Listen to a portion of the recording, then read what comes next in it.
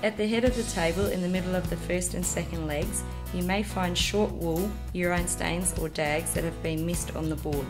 Off the second leg, you may also find shanks that need to be removed. As we begin to skirt with 2 open hands, removing only the sweaty, darker edges, unless otherwise directed by your classer.